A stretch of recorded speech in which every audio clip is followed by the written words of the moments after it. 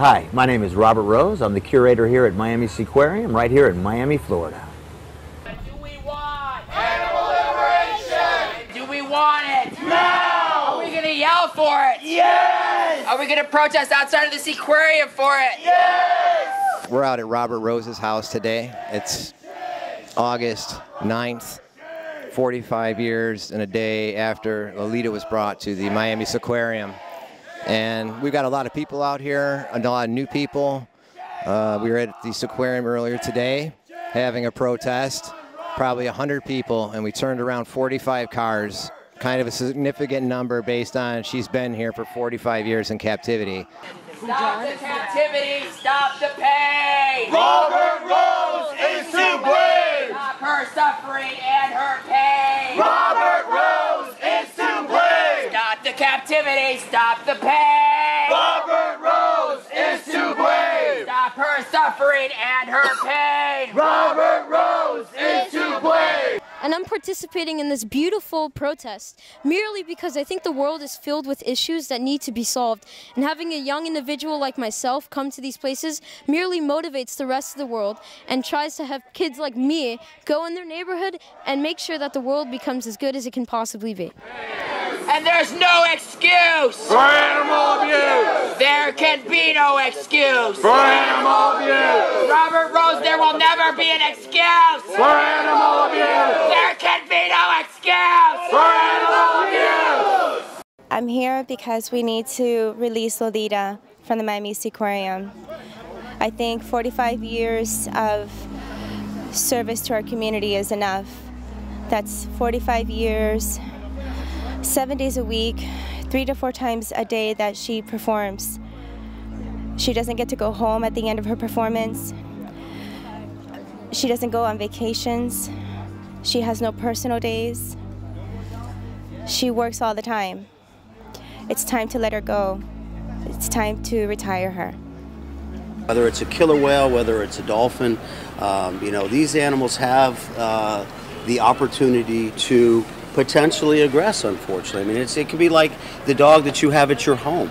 I used to be friends with Robert Rose's kids, and we moved a little farther from his location, and as I was walking here, I remembered what his profession was, and it's animal abuse. And I have a profound love for animals, and I'm here because I understand and sympathize with the creatures that are suffering from his horrible animal abuse, and that's particularly why I'm here. There can be no excuse for animal abuse. There will never be an excuse for animal abuse. There can be no excuse for animal abuse. She wasn't captured until she was 4 years old. She's been there 45 years making money for this man, for Robert Rose, the curator of the Miami Seaquarium. They lie. They tell you they live just as long in captivity. They do not. I'd like to see proof of that. She's not only in captivity, but she's alone. We have a great plan. She's not going to be thrown to sea. She's going to be put in a secure sea pen, where she will be looked after by professionals, by marine biologists, by experts. If she cannot be released, so be it, but she will be in a beautiful cove with lots of space, not like that tank, that illegal tank. I have hope. I saw what happened after Cecil. I see people awakening to this. So let's work together. Let's be compassionate. Let's be humans. They have feelings just like we do. Let's set them free. The time has come. Stop the suffering, stop the tears. Robert Rose, it's 45 years. Stop the suffering, stop the tears. Today is a very somber day. It's 45 years since Lolita's been violently captured, ripped from her family. So we're here at the curator's home, Robert Rose's. He's been on media many times saying that she's not for sale and she's never going to be released from there. We just left the protest from 12 to 2. We turned away 45 families today, which is an amazing number based on the fact that it's 45 years. We're confident that if we keep up this pressure and with everything else that's going on in all the other groups that are out here trying to free Lolita and retire her, we're hoping that we can get a positive thing out of this. And we had a great home demo here, and we're going to keep the pressure on every single week.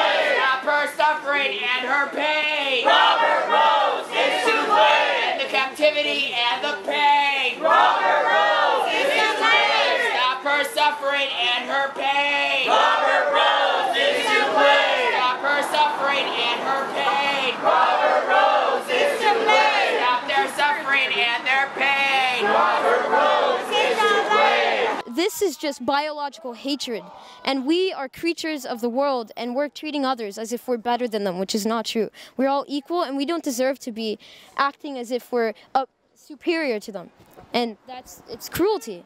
For Lolita we will fight. We know where you sleep at night, because there's no excuse for animal abuse. There can be no excuse for animal abuse. Lolita needs to be released, rehabilitated, and released, retired. She's done this for 45 years, taken from her family. It's not right. I've been doing this for 7 years, and I'm not ever going to stop. I'm not going to back down until Lolita's released and rehabilitated. Stop her suffering and her pain. Robert Rose is to blame. I think it's time for him to let her go. I mean, she was taken when she was 4 years old. It's like she hasn't even had a childhood. Be an excuse. There can be no excuse. No one should have to be in captivity. It's just appalling to realize that 45 years, it's a lot.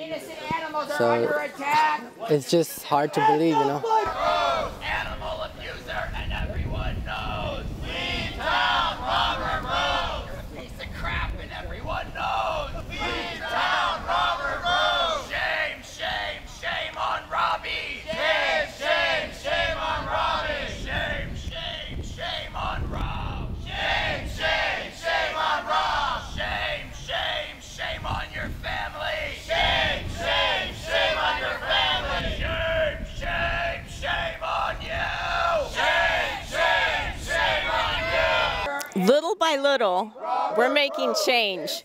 You can see it with SeaWorld stock going down 83%, and little by little, people are taking note. We're here to educate, because there's a lot of people out there that believe these SeaWorld commercials, but they find out, especially when they come out on Sundays from 12 to 2, when we're out there protesting, and they find out, and we're turning cars around. So little by little, we're making a difference. We'll be